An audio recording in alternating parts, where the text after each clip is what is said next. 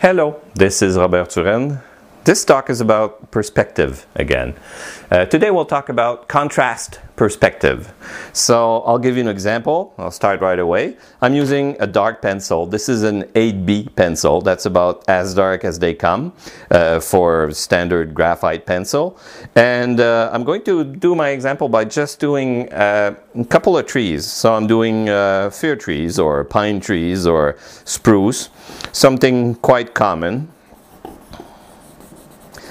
And this is one tree, and I'm putting another tree here. So just rough trees. And then there could be some grass at the bottom of the trees there. There could be, you know, in my foreground here. And there could be a rock here. There's a dark side to that rock. And that's my foreground. And I add more branches to my trees. Okay, you get the idea. Now I'm going to switch to a 2B pencil, which is about as light as I ever use a 2B pencil. This is a harder lead that's in there. So basically what it does is that it makes paler drawing. So what I'm doing is I'm drawing in the back here. Well, let me use actually something else. I'll go in my pencil box here and retrieve something called, well, that's a big pencil. That's also a fairly pale pencil, but it allows me to cover quite a bit more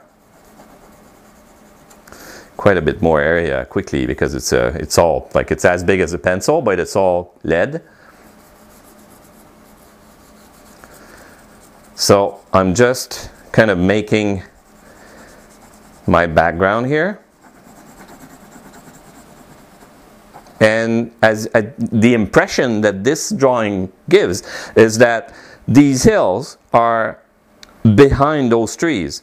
And the way it's made is the only trick that I use is that there's more contrast. It's a lot darker here for the trees and the front here than it is in the back, and that's called contrast perspective.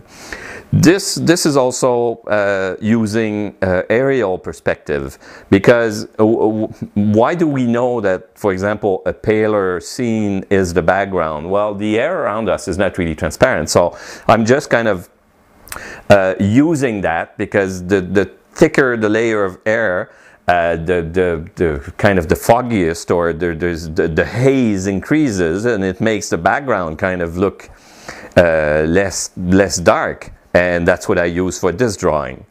That would apply if you could put the portrait of somebody right here in the middle, and that would be your foreground. Actually, with this, you could do a middle ground and put another layer of just the kind of not as dark as the foreground, but darker than the background, and that would give you kind of an impression of even more 3D, even more perspective. And that's a trick that's been used in painting, drawing, and a lot in cartoon making. So this was called a little lesson about about contrast perspective, with a little explanation of aerial perspective. Hope you like it. See you soon.